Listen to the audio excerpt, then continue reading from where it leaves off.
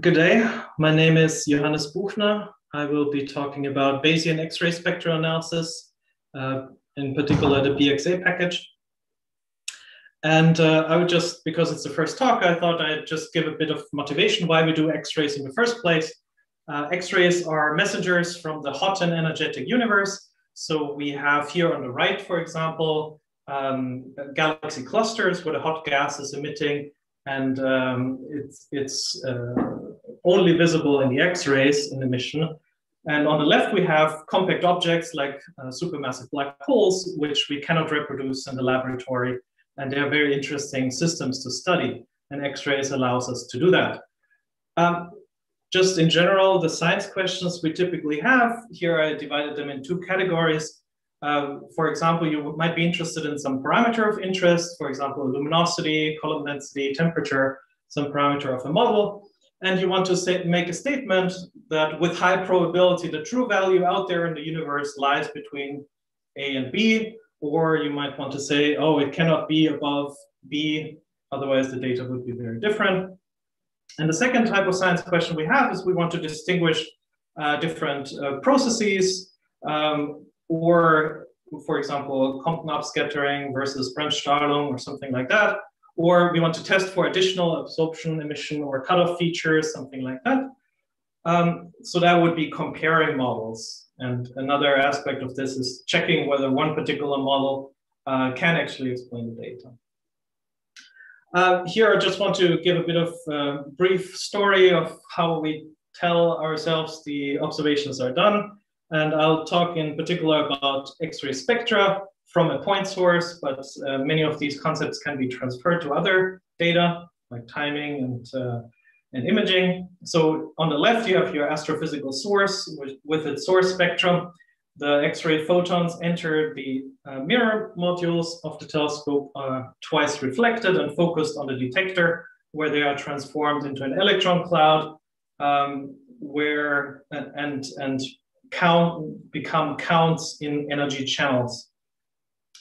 And we can model this whole procedure by projecting through a response matrix. One is an example shown on the top right here. And you see it's not a diagonal matrix, so we cannot invert this process to infer the source spectrum. We have to forward fold and to estimate the counts expected on the detector. So if we do this linear approximation, basically you assume some source spectrum, you assume you know your instrument, you additionally have some background emission coming in, and you can simulate what you would expect, how many counts you would get, and then you can make a Poisson realization of that to compare to your actual data. Just to remind you about count data, here is the Poisson distribution formula and plotted on the right. The counts are integers and they cannot be negative. So, and you see from the distribution that it's not a symmetric distribution. So if you use Gaussians, they will lead to biases in the low count regime for sure. I remind you also that if you take this Poisson likelihood that I just showed you and you apply this trick of taking the logarithm and multiplying by -2, you get this formula here, which is known as C-stat or cache statistics, depending on what constants you drop. If you do the same with the Gaussian likelihood, you get what's called chi-square. This doesn't mean anything except saying, oh, we assume a Poisson data process or a Gaussian data process. If you have multiple bins, you project this through. As I said, your flux spectrum, you project it through your response and you get the number of counts you expect in each energy channel. You sum up your statistic and that gives you your likelihood. So we've established this forward folding that gives you the probability to produce some data, assuming all of this process, assuming a source spectrum, instrument model, and so forth. And that we will casually call the likelihood. But what we actually want is the probability distribution of the source spectrum parameters. So we want a probability distribution over the parameter space, not over the data space. And we want to identify those regions and those parameters which have high probability. And nobody knows how to do this from scratch, but we know the next best thing, which is Bayesian inference. And I'm sure many of you have, or most of you have heard about it. I'll just keep it brief. Basically, the idea is to start with a probability distribution called the prior distribution. So that's already a probability distribution over the parameters. And you update it with the likelihood function, which is not a probability distribution over the parameters. You update it, and on the left, you get the posterior distribution. And you see here on the bottom left an example of such a probability distribution, and you look at where most of the probability is, and that allows you to answer some interesting science questions. The term on the bottom right in this equation is called the evidence. It normalizes the posterior. It's sort of the average likelihood over the parameter space. And it can be used for model comparison that I will get to later. So you can do this. You can make grids in your parameters, and you can do Bayesian inference, and everything's great. Except in real life, it's a little bit more complicated. So parameter spaces like the ones shown here on the left can have these weird banana shapes where they can have multiple peaks. They can have odd tails, and that's important if you want to put 99% limits on something. And they can be high dimensional, by which I mean you have 5, 10, 20 parameters that you want to constrain. And at the same time, we're getting into an era where we have many sources, a large number of sources from surveys, from the X-ray archives. And even if you don't have many sources that you want to analyze, you might have one particular source, but many models that you want to contrast. And if you want to do this in reproducible science, you want to use some robust algorithm that deals with these complications that I mentioned. So some global algorithm that allows you to automate this process.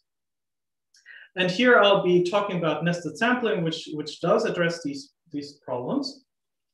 And if you're familiar with Markov chain Monte Carlo, MCMC, it basically jumps around in this parameter space, and the visits sort of give you the probability distribution. So you basically build a histogram in these vertical slices. But nested sampling works sort of the other way around. It makes horizontal slices.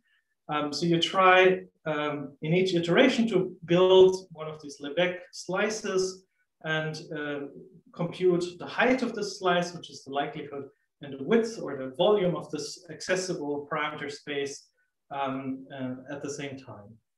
And the integration over these slices is then the integral, the evidence, and the importance of each shell gives you the posterior probability distributions. So how does the algorithm work? Basically, imagine your parameter space is two-dimensional, like shown here on the left. You throw in 200 points, and you find the one that gives you the worst fit, and you take that one out. And you have to imagine the volume represented by these points now shrank by a factor of 1/200. And now you put another point in, drawn again uniformly according to the prior distribution, but with the constraints that the fit has to be better than the one you just took out. So, and if it doesn't, you repeat the process. And if you do this iteratively, in every iteration, the volume shrinks by a constant factor, 1/200. So we are keeping track of the volume that is accessible, and you have access to the likelihood, the height of each of these slices by the likelihood that you just removed. And as you iterate and iterate, you always take out the worst fit. And so you end up in a situation where all the points are concentrated at the best fit or near the best fit in a very tiny volume. And then you can stop because that tiny volume doesn't contribute to your integration anymore. Now, the missing piece here is how to draw this uniformly distributed random point, but with this likelihood threshold. And just like in MCMC, you have to put in some transition kernel. In nested sampling, you have to put in that process for this likelihood restricted prior sampling. But the nice thing is about nested sampling is that there are general solutions here. Basically, there are two big classes, some random walk algorithms And the class that I will talk about are those that use the existing points to find a neighborhood region and only sample from that neighborhood region. And quite famous is multinest, which clusters the existing points with a clustering algorithm into ellipsoids, and uses some bit more ad hoc criteria to split these clusters. I will mostly be talking about ML-Friends, which is another algorithm which doesn't use this kind of ad hoc clustering, but builds ellipsoids around each point and then cross-validates, leaving some points out to make sure that the region built is robust and you have some safety guarantees. And so this is a bit more well-motivated, less ad hoc algorithm to use as nested sampling, but both of these algorithms work really well in practice and give usable results with realistic models. There's a review and there's some animation that you can check out how the algorithm progresses. But let me just come to BXA. So what is BXA? Well, it connects one of these inference engines that is very robust based on nested sampling with a fully fledged fitting environment, which has community developed legacy models and new models that come in, and the established data formats. And you, for example, Sherpa and PyExpect can be connected with BXA to multinest or ultranest in the latest versions. And that's just 100 lines of code in essence.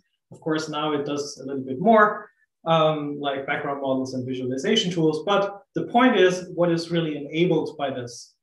And what is enabled is that you can do very sophisticated analyses and get very interesting results on the probability distributions. And I'll show you some examples.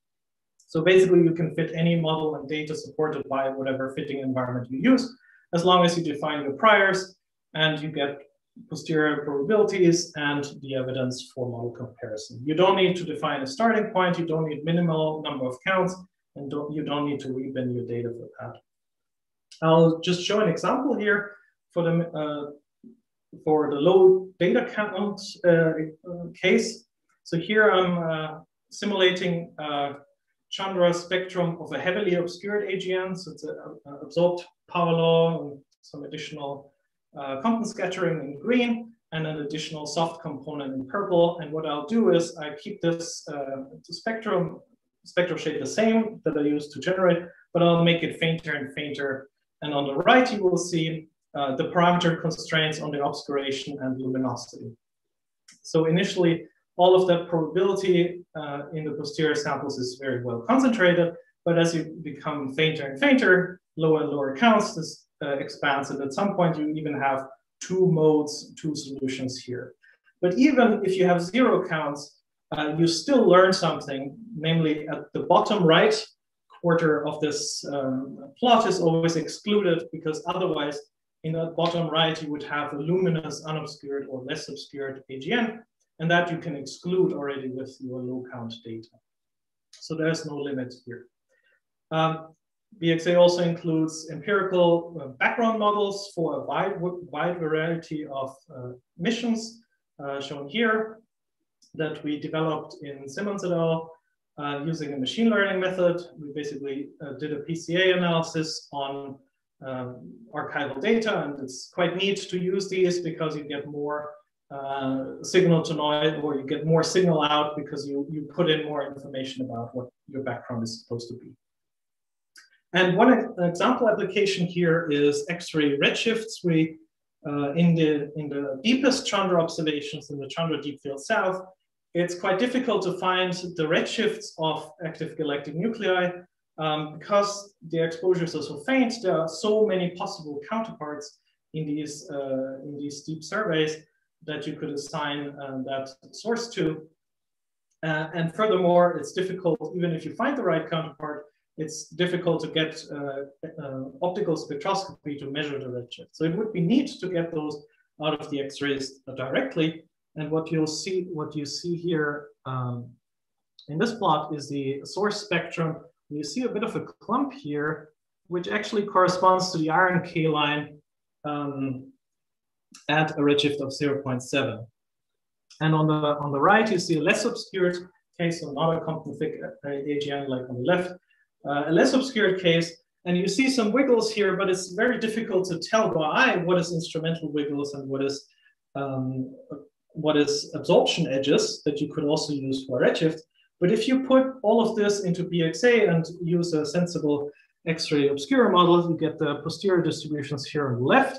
And indeed, you can constrain the redshifts to the true spectroscopic values. And here in the Bayesian inference, I didn't have to do anything specific about each instrument, whereas in the classical analysis, you would have to tune thresholds for each particular instrument you analyze here. Once you have these posterior distributions, you might want to go further to sample distributions. For example, here on the left, you have some parameter and at each epoch of your object, or for many objects, you have these probability distributions, and you want to infer what is the intrinsic distribution, incorporating all these uncertainties. And there's a very neat technique to do that. I think there's a lightning talk on that called hierarchical Bayesian models. And the neat thing about it is it adding additional less constrained objects doesn't wash out your signal, and it incorporates all that uncertainty. And we have an implementation called posterior stacker that does this and produces plots like on the bottom right here. You get the intrinsic or the sample distribution out, and it can ingest outputs from BXA or whatever analysis MCMC or whatever analysis you've done before. And here is show some examples. On the top left, you have gamma ray burst obscuration distribution, so column density, fitted with a couple of sample distributions like a Gaussian. If you just look at the mean of this Gaussian, you could also divide these kind of samples up and look how the mean behaves in these different subsamples. And this is what Baroncelli et al. Did on the top right here for the reflection in sort of intensity for the narrow in blue and in red for the broad relativistic lines. And what Baroncelli found here is that for both, there seems to be an effect with luminosity. On the bottom right is a similar analysis for the obscuration fraction as a function of orientation of the AGN. So very interesting analysis you can do here. I want to also highlight eROSITA, where recently we've released the EFETS field with 22,000 AGN in there, which we've analyzed with 8 models. So you can imagine the computational complexity, and you really need a good inference machine that can deal with this. So we have the X-ray spectra in blue here, get probability distribution for each model. And then you want to do sample distributions like shown here on the bottom right. You get the column density distribution of that particular sample and the fruit and index distribution on the top right. Now I want to talk a bit about model comparison. For model comparison, it's always important to keep in mind what question you're asking. So if you have, for example, just empirical models that try to approximate the shape or the effective behavior of your data, then you might want to just look for the model that has enough capability to store the information contained in your data. So you want to do something information theory based, or you might want to pick a model based on how well it extrapolates to data it hasn't seen. That's very common in machine learning, so the prediction quality. But if you have models that are differ in physical scenarios, often in these cases, you have well-justified priors for all of your parameters, and you can do Bayesian model comparison with the evidence and base factors. And that's what we did in 2014. On the bottom right, I show different obscure geometries that are plausible, and we were able to distinguish between these different physical scenarios using model comparison. And just to illustrate how that works, let's say you have one model that is relatively inflexible, like illustrated in the middle here, and 2 can just make some more or less line shapes, and it sort of fits your data reasonably well, but in some region of its parameter space. But if you include also another model, which is much more flexible, like the one here on the left, so you can make all kinds of twisted shapes, then you will of course find a better fit, higher likelihood, but it will be in a very small volume of this parameter space, because as soon as you move away, the model has to do something very different because it's very flexible, it will make a different shape. And so the multiplication of likelihood and volume will be lower because the volume is so small. And in other words, this prediction diversity, this unused prediction capability is being punished by this averaged likelihood, marginal likelihood. And so you can do this integral ratios, Z1 over Z2 here is the base factor. If you multiply that by a model prior odds ratio, you get a posterior odds ratio, which tells you the probability of model 1 compared to probability of model 2. The drawbacks here are that you need these model priors. Either you have a good idea for them. And the second issue is just because one model has a higher evidence value, that doesn't, and you decide to say, okay, this is my true model, I'm going to pick that one. It doesn't tell you the ratio, the rate at which you would make a false decision. 3 minutes. So what I would recommend is to always make simulations. So you generate a bunch of data under one model and under the other model, and you try out how often you would make a false decision. So that allows you to get base factor thresholds. And the nice thing about this is then you have the best of both worlds.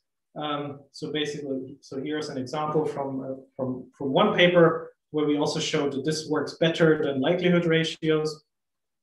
The advantages here is you get rid of the parameter prior dependencies. You have these frequentist properties on some Bayesian methods, so you know how often you would be wrong, but you still retain this interpretability of the base factors and the consistent Bayesian application. The disadvantages is computationally expensive, but with nested sampling is actually feasible. I think I said that. So yeah, there are a couple of styles to do model comparison.